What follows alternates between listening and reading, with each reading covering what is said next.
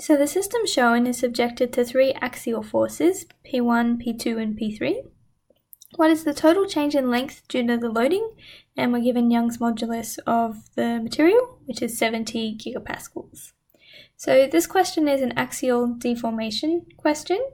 It's asking us to find the total change in length. So we should be able to do that using the sum of PL on AE for each of the different sections that we look at. So we're going to have a total of 3 sections here. So we need to introduce a new section every time the loading changes. So basically we're going to have a section here between A and B because we should have a constant force through that section. We're going to have a second section between B and C. Again, we should have a constant force acting through it. And then between C and D, again, we should have a constant force as well. So the total axial deformation is going to be PL on AE for section AB, and then for section BC, and then for section CD.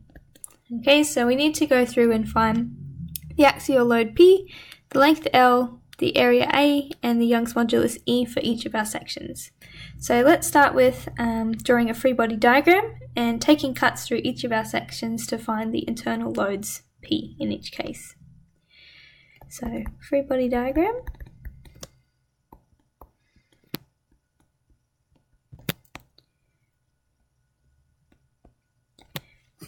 Draw the forces on.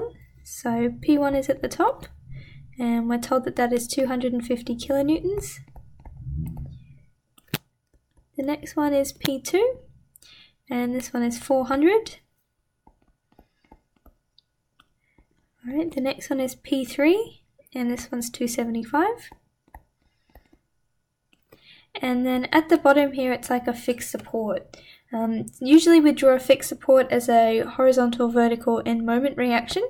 But since we've only got vertical forces here, and they're all acting in a straight line, the moment reaction and the horizontal reaction are going to be 0.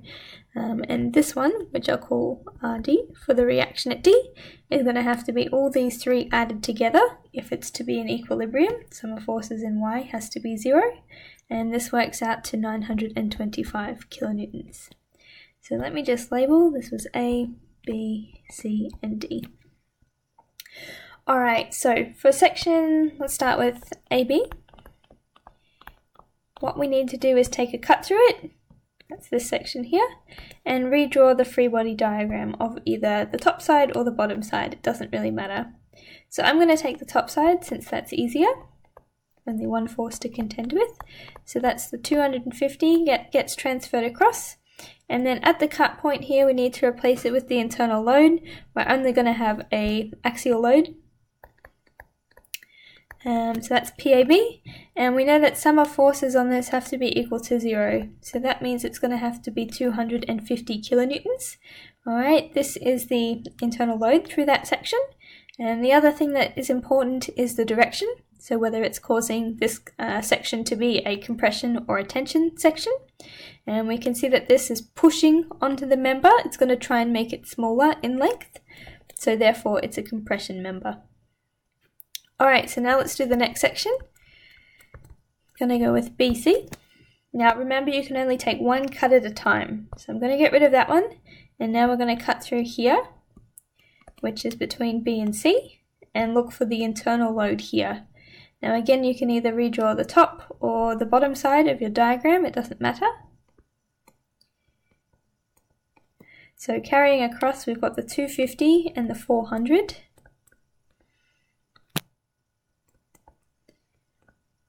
And then at the cut point here, we need to replace it with the internal load, and that's going to be BC. So again, we need to make sure that forces are balanced on here. Sum of forces in Y have to be 0. So negative 250 minus 400 plus PBC has to be 0. So therefore it's going to be 650 newtons through that section. And thinking about tension and compression, this again is pushing onto the member. So therefore it's going to be a compression section. So we've got one left to go for section CD.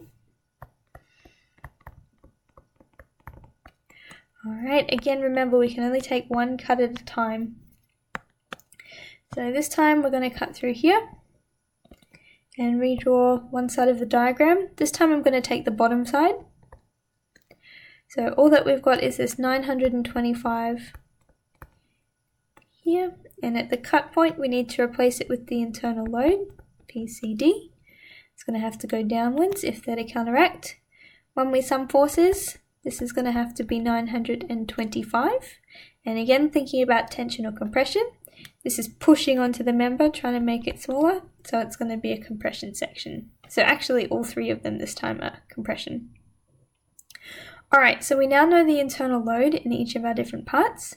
So we're probably going to be able to go back and substitute into our axial deformation equation. I think everything else is pretty much given. The lengths we know for each of the sections, the area we know for each of the sections, and Young's modulus were given as 70 gigapascals. So let's go ahead and substitute in. So we'll start with section AB. We said that it was 250 kilonewtons. Now I'm going to convert everything back to base units. So that's going to mean that my axial deformation comes out in meters. Okay, so this is 250 kilonewtons. That means we times it by 1,000 to put it into newtons. The length of our section AB, that is this one here, it's 1 meter. The cross-sectional area, we're told, is 0.25 meters squared for that part, and Young's modulus, we need to convert it, so it's giga, which is 10 to the 9. So the only other thing to think about is whether this is a positive or a negative in terms of the axial deformation, and that comes down to whether it was tension or compression. It was compression, so we're going to treat that as negative because it's going to get shorter in length. Cool, so that's the first one done. So now we're up to section BC. So the internal load through this section P, we decided was 650 kilonewtons. So sub that in.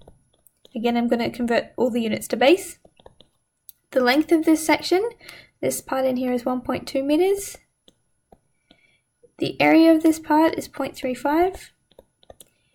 And we know that the Young's modulus is 70 gigapascals. Other thing is whether it's a tension or compression. For the positive and negative, we say compression, so therefore negative in here. Alright, last one, which is CD. So the internal load we said was 925. We need to multiply it by the length, which in here is 0.6. Next we need the area, which is 0.5. And Young's modulus is still the same. We also said this one was a compression section, so it's going to be negative as well. So if we type all of that into a calculator, we end up with negative 6.2 by 10 to the negative 5. Everything's in base, so it comes out in meters. If you then want to convert it into millimeters, which makes sense because all of our options here are presented in millimeters, we need to times this by 1,000. So when we do that, it comes out to negative 0.062. And just remember that the negative is telling us it's getting smaller or shorter. Okay, so jumping back over here for our answers, it's just asking us for the total change in length, so essentially the absolute value. So we're saying that it's getting a change in length of 0.062, and that is indeed one of the answers here. So that's what I'd answer this question with. So that's all there is.